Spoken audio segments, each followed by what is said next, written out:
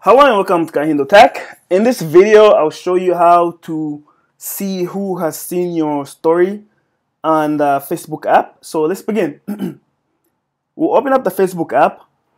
Once you have it open, if you see on the top of my screen where it says stories and underneath that says your stories, and then there's one circle that says your stories with a plus sign in it in the middle of it.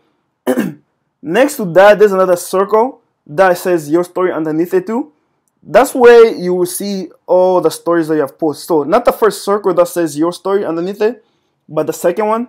So go ahead and tap on that, and the second circle. This shows me my story, okay?